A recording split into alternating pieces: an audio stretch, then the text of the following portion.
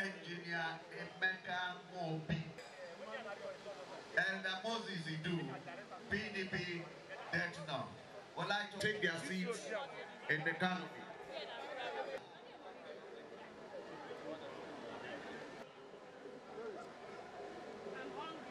Okay, boss, philanthropy is to a fund.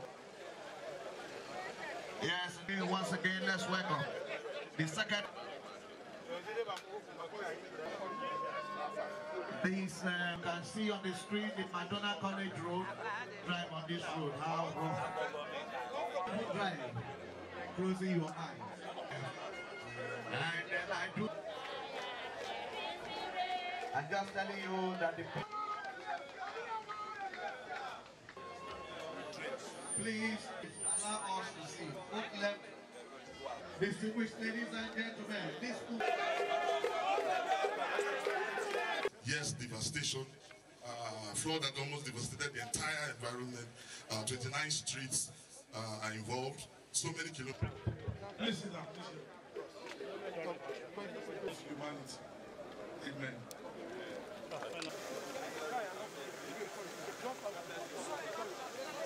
Today is another milestone in our determined efforts to ensure that the perennial problem of flooding in the capital territory becomes a thing of the past.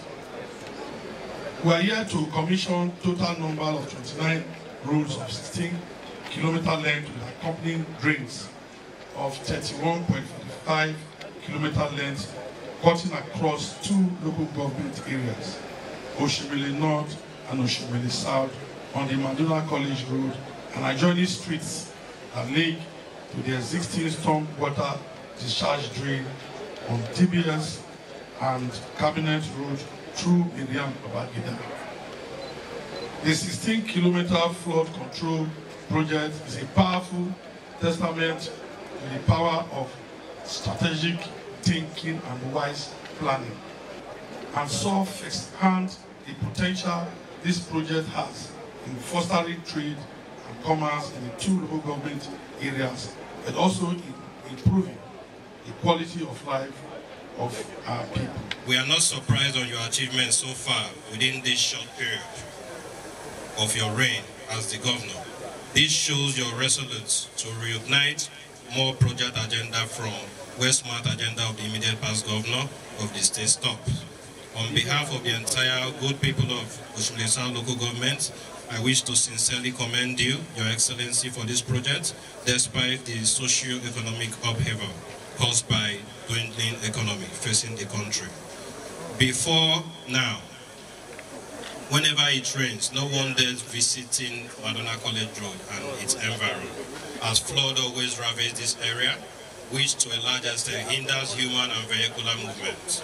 This will in no small measure help put to an end the nightmare of flash flood being experienced by the inhabitants of this area.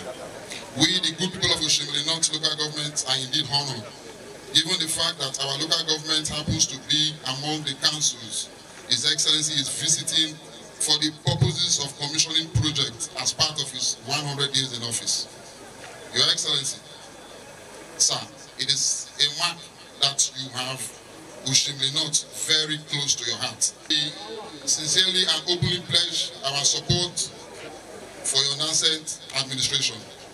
Okpanam as a community has been besieged by multifarious problems, ranging from environmental sanitation and flooding, just to mention a few.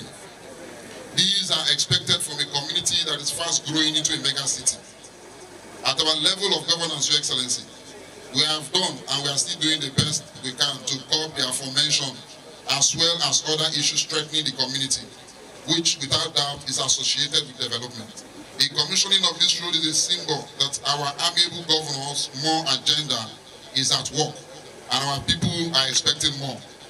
At our level, we have also domesticated and have adopted the more agenda as our mantra, with a view to influencing developmental projects to our people. As we may all be aware, the Nigeria Meteorological Agency has predicted that Delta State, among other states, will face serious flooding. May I state, sir, that there are equally other localities in Okpanam and elsewhere within the council area that need similar attention. We are optimistic that our amiable governor will give attention to those projects.